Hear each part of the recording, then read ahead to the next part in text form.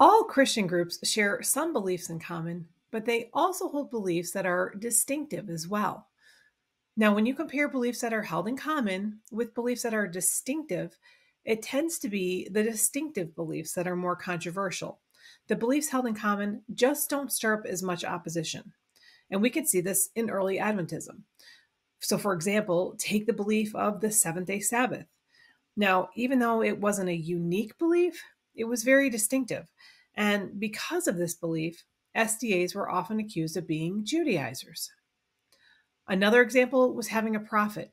This was also something that was distinctive. And because Seventh-day Adventists believed that Ellen White was a prophet, they were accused of being a cult. And that still happens even today. Now, I would guess that if you know a little bit about Seventh-day Adventism, you're probably already aware of both of those beliefs. And if that's the case, you're likely aware of the controversy surrounding them as well. But there's another distinctive belief that was held by the pioneers that you may not be as aware of. And although this belief was foundational to the early SDAs, it's one that has been forgotten. Now, this belief was so controversial that the early Adventists were actually accused of being atheistic. Well, what was that belief, you might ask? This was the belief in materialism. The SDA pioneers accepted philosophical materialism. Again, this belief has largely been forgotten, so much so that the majority of modern Adventists are totally unaware of the pioneers' understanding and knowledge of this topic. The reason why we're making these videos is that the understanding and knowledge of materialism actually has the potential to change the world. But don't just take my word for it. Hopefully, by the end of this video, you'll have a better understanding of what exactly philosophical materialism is and isn't. And then by watching other videos on this channel, you'll be able to learn about what the SDA pioneers had to say in regard to it. Okay, but before we get too far, let's take a look at this quote from an early SDA named B.F. Robbins. In his article titled Materialism, Robbins says, "Materialism. There is scarcely a subject in the range of Bible investigation more unpopular and which excites more opposition in the professed Christian world than the subject at the head of this article. It is called infidelity and atheism, while its believers are looked upon with suspicion and contempt. A minister of my acquaintance, who a few months ago was favorable and publicly committed himself to the scripture view of death and consequent unconsciousness, retracted upon the ground that such doctrines avowed must of course lead to materialism. This we of course admit, and the other conclusion, which he also avowed, we admit, that materialism is opposed and subversive of the faith of the professed Christian world, because that faith is based upon immateriality or nothing." Okay, so here we have an early Seventh-day Adventist making some pretty powerful statements about this belief, materialism. Now, if you're anything like me, in all my experience in Adventism, that term never really crossed my path, at least not in the way that Robbins is referring to it. But given the way in which he is speaking of it, it's definitely worth taking a closer look. So let's just break down what he's saying. One of the first things he mentions about materialism is that there is scarcely a subject that is more unpopular and which excites more opposition than this subject of materialism. So Robbins is saying it's very controversial. And then he goes on to say it's called infidelity and atheism, and its believers are looked upon with suspicion and contempt. So those that hold to materialism are not thought of in a real positive way. He then mentions his acquaintance, a minister who had been both in favor of and publicly committed to the scripture view of the state of the dead, the view that death leads to unconsciousness. Well, this minister retracted this belief on the grounds that such doctrines avowed, of course, lead to materialism. So he's saying the idea that death leads to unconsciousness is a materialistic idea. It aligns with materialism. It leads to materialism. Well, then Robbins openly admits And he actually says, we admit. So this was not just Robbins, this was the other SDAs along with him. So they admit to both of the conclusions drawn by this minister. So the first conclusion, the scripture view of death leads to materialism. So Robbins says, yes, that's true. And then second, that materialism is opposed and subversive to the faith of the professed Christian world. And to be subversive means that it undermines that faith or it erodes away at its base or foundation. So materialism erodes the foundation of the professed Christian world. And why is this so? Because according to Robbins, that faith is based on immateriality or nothing. So he's saying materialism destroys a foundation based on immateriality. And his last few words are really important to take note of. Robbins is equating immateriality with nothing. So keep that in mind. Okay, so are you ready to learn more about what materialism is? Let's do it. Okay, materialism. Now, this is a common term, but it's usually understood to mean something different than what Robbins is referring to. When Robbins and the other early pioneers are referring to the term materialism in this context, they're not referring to materialism in the sense of placing high importance on material goods or possessions. They're talking about a different definition of materialism. The idea that materialism is the view that all that exists is made of only matter, physical stuff. So nothing non-physical or immaterial exists. And maybe that idea sounds pretty straightforward, easy to grasp. But in order to get a fuller understanding of what materialism is, let's look at it in contrast with the opposite view, immaterialism. So immaterialism is the belief in the non-physical. It is the belief in immateriality. And what exactly is immateriality? Well, that can get a little tricky because in reality, immateriality cannot be defined by what it is. We actually have to define it by what it isn't.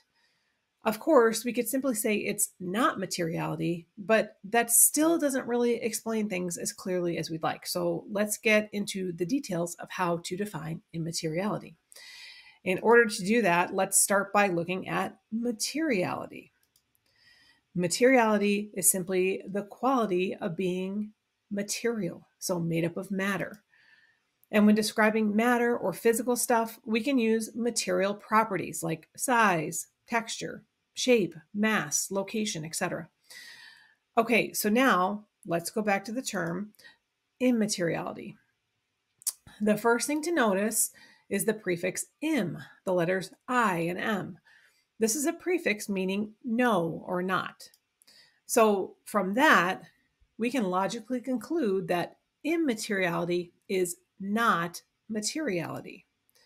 It is not the quality of being material or made up of matter. And those that believe in immateriality believe that it does not have the properties like size, texture, shape, mass, location. Okay, so let's reflect on all that for just a minute. What would you say the difference is between something that has no size, no texture, no shape, no mass, no location, and something that doesn't exist? Is there even a difference?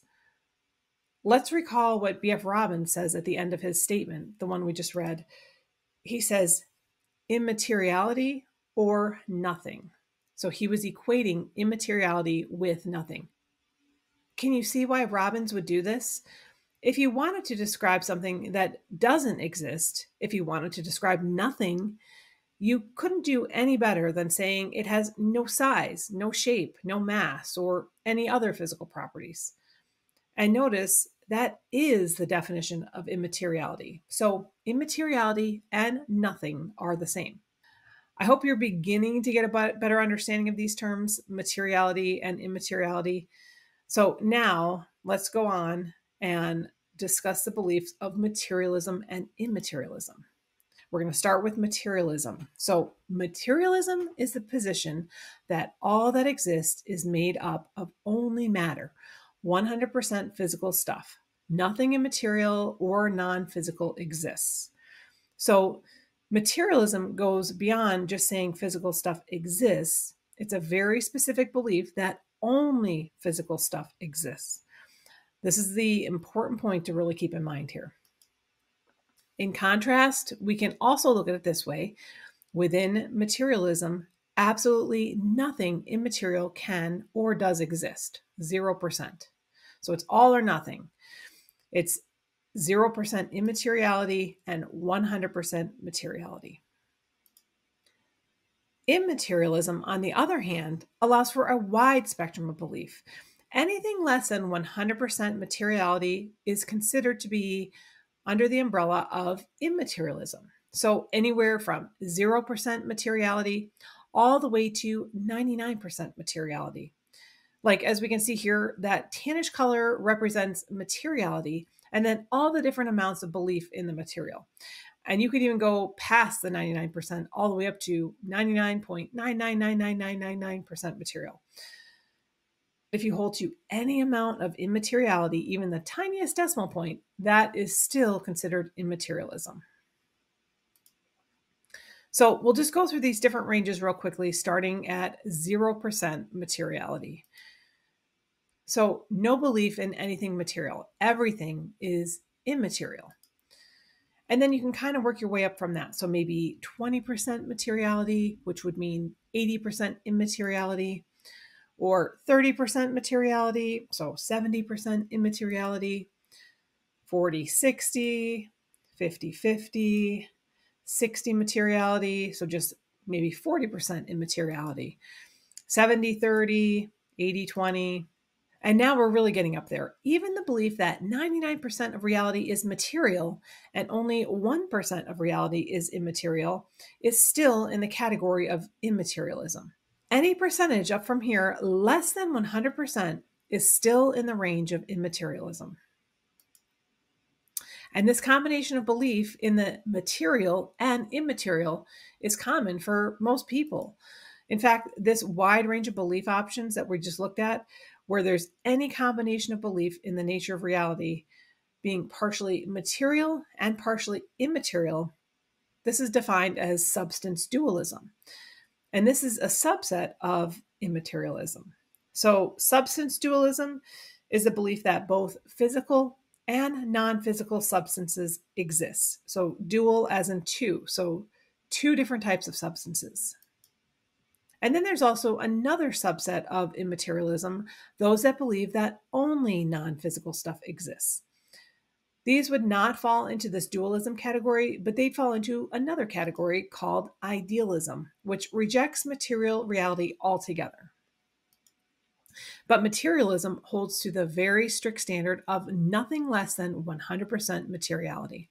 So to be a materialist means that you believe existence is 100% materiality, absolutely nothing immaterial.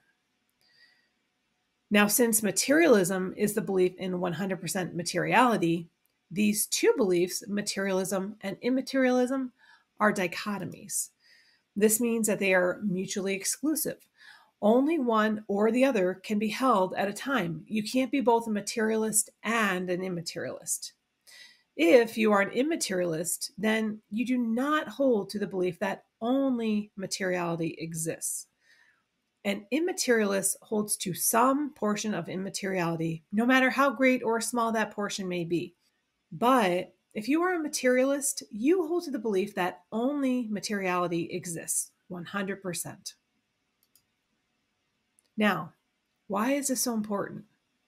To close, I just want to leave you with one more statement from B.F. Robbins. He says, "Now to me, the charges against us by our opponents so tenaciously urged and repeated of infidelity and atheism come from them with an ill grace, to say the least. For certainly the light from the word of God repels these imputations from us, while they recoil upon them. Honestly do I believe that the doctrine of immateriality, as taught by them, and which has become so popular in the professed Christian world, to be subversive of the whole Christian faith as taught in the Word of God, because their views are not even professedly based upon a literal interpretation of that word, but upon a mystical or spiritual interpretation. And thus their views become a mere conjecture, things of mere fancy and imagination without any foundation for faith or sure ground for hope. So, being a materialist, Robbins again mentions how they were charged of infidelity and atheism by their opponents. And he also describes this doctrine of immateriality, which has become so popular in the professed Christian world, as having no foundation for faith or sure ground for hope. Materialism gives us a foundation for faith and a sure ground for hope. What we've covered here is just part of one article by one early SDA, but the pioneers wrote a lot on this subject. There's so much to learn about materialism. If you'd like to read B.F. Robbins' article in full, there's a link down below. And if you'd like to see more videos on the subject, you can subscribe to our channel and also click the bell to receive notifications when new content is available. We'll see you next time.